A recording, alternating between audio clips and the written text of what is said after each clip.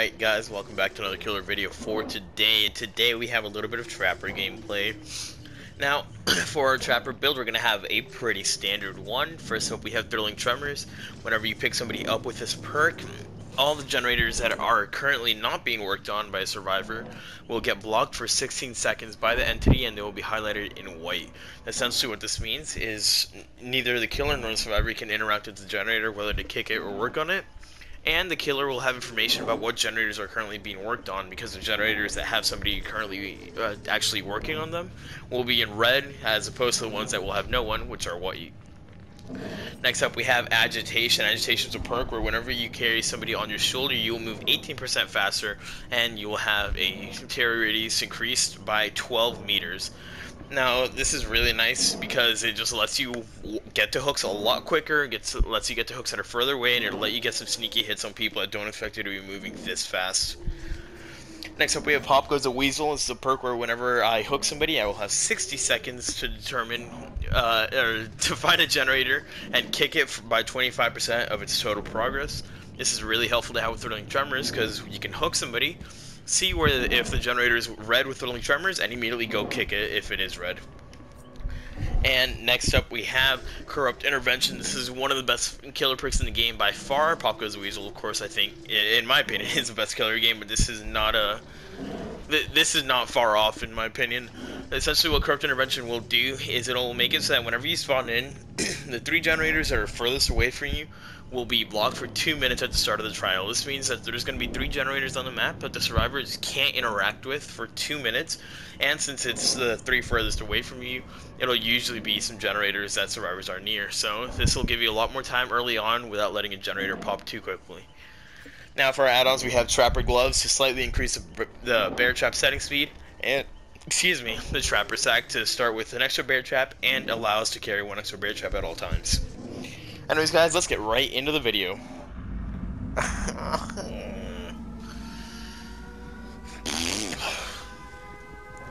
You know what, at least this is actually a good Trapper map. As much as I hate it, it's a good Trapper map.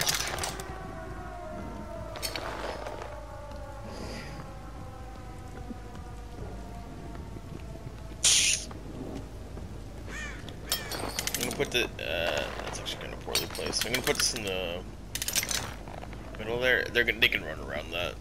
It's fine. I'll just leave it there. Why not? So basically, what you can do as Trapper is you can make it so that some of these rooms that this is not one of these rooms. Some of these rooms that only have 1 escape path, you can actually just completely block them off without breaking. If you don't break the other door, that would lead to a separate escape route. Basically, I don't know what I'm trying to say. But what I do know is I have to find somebody because I'm about to lose the generator, maybe 2. See, this one below me has progress.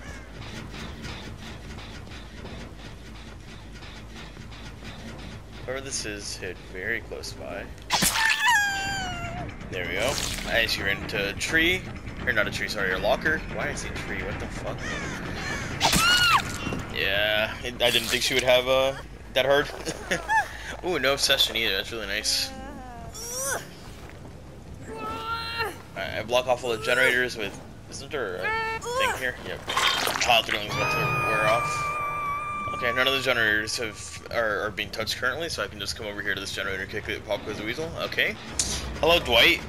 Oh, he was AFK. You can see he has a crow on him. Whoopsie. I thought he would juke to the right, but I guess not.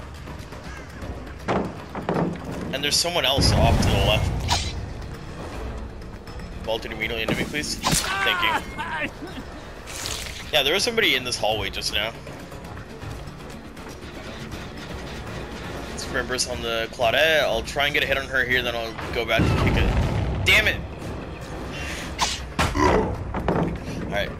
Doesn't matter, I got a pile out of the way. I can't go to punish that pickup right. Actually, you know, I have time. That generator is gonna keep going, Pop Goes the Weasel, but it's more important for me to get this.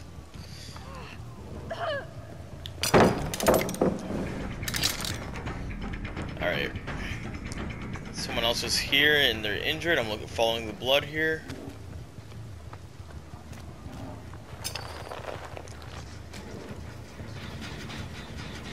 they? I think they're back here somewhere. Yep, he's on this generator. So basically, I'm just going back and forth here. I shouldn't have actually given him this way. Never mind, it's fine. I'm gonna grab here so it'll directly, immediately trigger thrilling tremors, and I can see that on the generator upstairs. I'm gonna take my pop over here to the generator. I think that's probably the better option. Damn it. Hold on. I don't actually...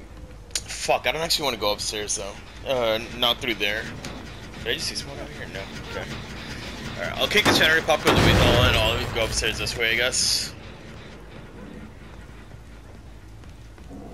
Damn, I actually have a few generators with a lot of progress.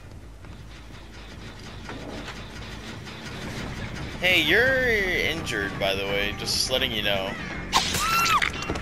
Okay. I don't know why she didn't leave earlier, considering she's injured and doesn't have sprint burst, but I'll take it. Alright, I'll kick this generator, pop goes a weasel, then I can go over across the second floor to try and pressure that other generator. Here we go.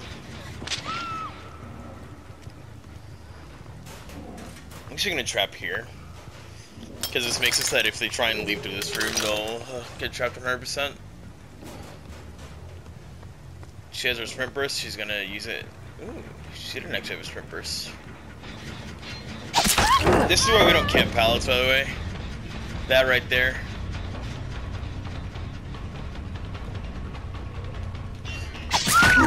That right there. Camping pallets is not worth it at all. She's making no noise on the ground, unfortunately, which is really annoying. Don't see any generators on, the one downstairs, okay. I'll hook her over here, because I believe below me is the stairwell I have trapped. Yeah. Okay, so I'm going to try and get over to that generator as quickly as possible. Basically, if they go for her from downstairs, there's a pretty solid chance that they're going to end up... That they're going to end up getting themselves downed. Or trapped, I mean. I thought this generator had more progress than this. This is a mistake coming over here. I'm gonna come across here, then I'm gonna go to the right to get upstairs. Can I pick you up off the... Hello? I can't pick him up. That sucks. I don't actually want to destroy it, so I'm gonna turn around. This is a really solid pallet to have down, honestly, because I can just keep doing this.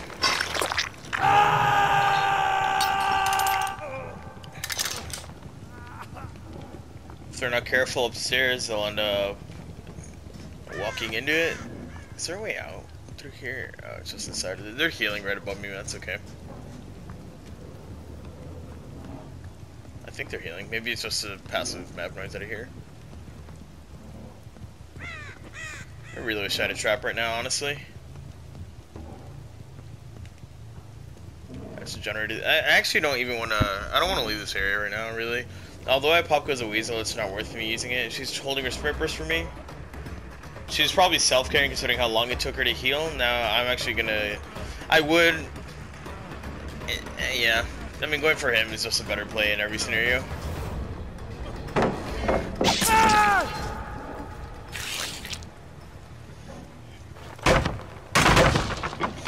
I could be an asshole and go and leave this guy on the ground and go pressure those guys wherever else they were. But it's fine, I don't need to right now. That's why I like that trap a lot. That's why I think trapper's actually pretty solid on this map. There's so many corners like that where you can trap. Was it this trap, I wonder? Yeah, it's one that's popped.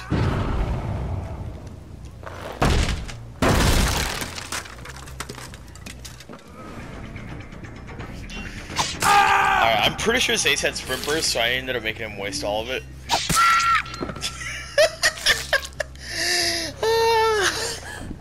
But yeah, I'm pretty sure that Ace had sprint burst, so me going back and forth like that, that little wiggle threw him off and made him waste the majority of his sprint burst. I'll trap this again because it's a good trap. That's a god pallet right there, meaning that they're going to be wanting to go to it as much as possible, probably. I don't actually think I know who the fourth person is here. And this is what agitation lets you do, dude. You see how fast I fucking caught up to her? I love it so much. There we go. This is game over.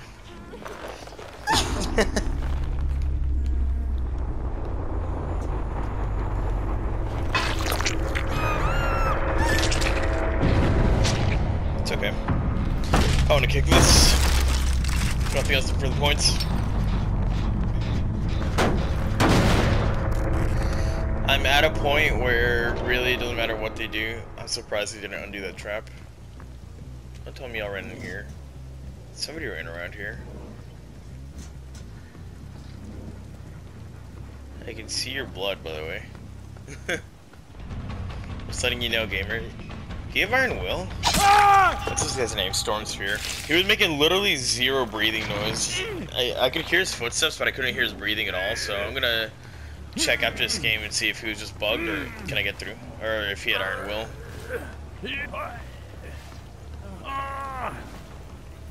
Now if a Cloud gets hatched, she gets hatched. I don't really care. I don't have any way to track her, but what I can do is I can trap the doors.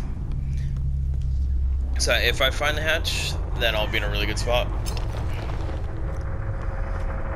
Like I've said in the past, Trapper has the best late game in the entire game, in my opinion, because you can trap the doors. And it's so reliable. Like Hag can do something similar, but at the end of the day, Hag can't really. Also,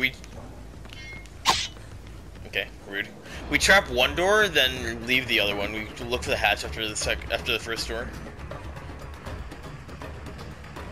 I didn't think she'd go back inside here. Okay, I mean that's just rude. Go to your right. Nope. If she goes to the pallet at the end, she gets trapped. Oh. Step in it.